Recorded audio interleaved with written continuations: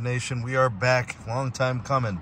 This AT&T tower site that I've been tracking for the last several months, it's a zero build from scratch, no carriers on it, owned by Tower Company, and they got AT&T up there. So you guys can check out some of my other videos on this. I've already posted. I'm gonna go ahead and do some testing for you guys here now that the site is finally live. Took several weeks, but we're here, and we're going to test the Samsung Galaxy S24, and we are connected to 5G Plus. I don't know if we're line of sight, to be honest with you. We're pretty close, but I was driving by, I was getting like 850 megabits down, and I was getting like 100 megabits up. All right, so the first test 528 on the downlink, 74 for the uplink. Ping times at 22. Loaded pings are very low. Let's go ahead and run a second test here. We're gonna run a few, and then what I'm gonna do is I'm gonna actually drive away from the site, but I'm gonna try to stay line of sight so we can kind of see how the performance is. But it's pretty good given the trees and homes and other obstacles. You know, you're not gonna get perfect results, I suppose. All right, so we got 19 ping, 4 jitter, and 612 down and 80 up. Fresh Ericsson gear. All right, so this gear was just installed, and it was never anything else. It was never Nokia. This is a zero build from scratch. And I think AT&T has their fiber out here, so you're looking at a multi-gig fiber circuit for sure. The line of access is a premium line, PL, and it does have the turbo enabled. So we do have the best plan you can have on AT&T. All right.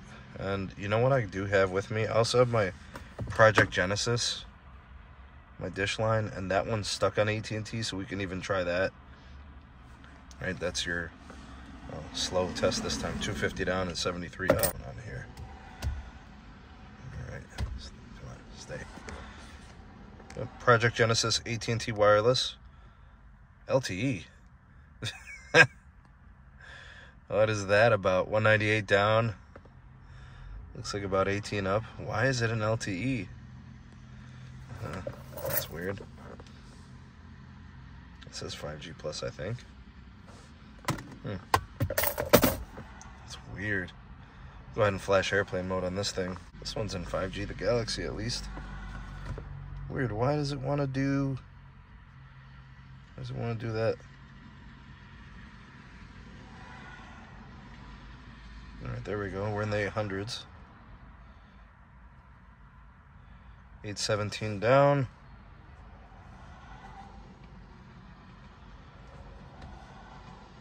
97 up, so that's a really fast one. 21 ping, and then for loaded pings, we're at 218 and 141. We got a 3 jitter. Oh, let's try the Pixel. That was the LTE test for whatever reason. Why was LTE? I don't know why it was an LTE.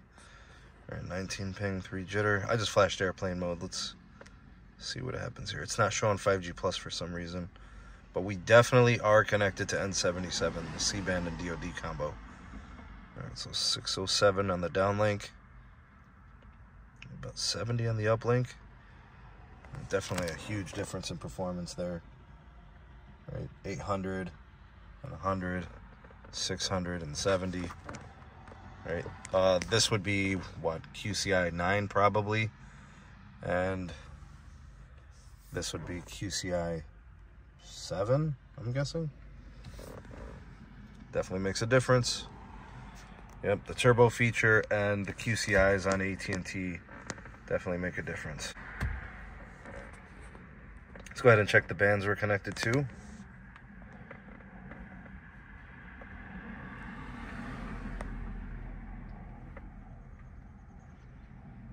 All right, so we got 10 megahertz of band 66. 15 megahertz of band 2, 10 megahertz of band 14, another 5 of 66. I did not know they were all chopped up like that. All right, let's run a test here.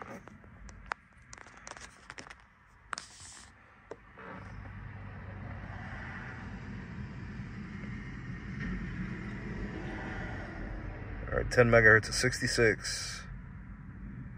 N77 for 40, that's your DoD. N77,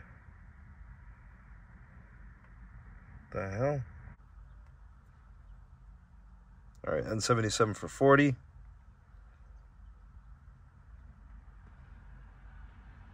It's weird. It's not showing all the bands. What's up with this phone? We're definitely connecting to a lot of bandwidth. I'm not really sure what's going on here. Well, maybe that's why we're not getting consistent results in those high speeds, right? Maybe this thing's got some tuning or some testing it's got to get done. We'll see if it's functioning normal over time. Maybe I'll come back and do another set of tests at a later time frame, maybe next week or something, or a couple of weeks. We'll come back here and give it another go. It does seem like it's not really perfect. Seems a little touchy. And by this speed, I'm guessing we're not getting the full N77 combos. Looked like we were getting the DoD, but not the C-band. Weird.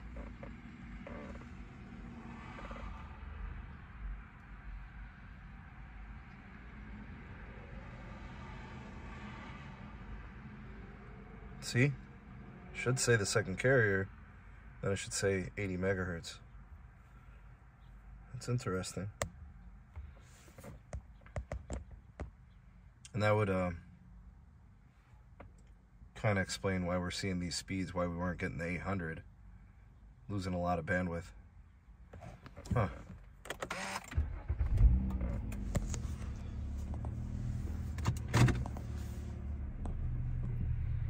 Alright, let's move a little bit here. You'll see it's like right by this farm. Kind of suburban, rural-ish.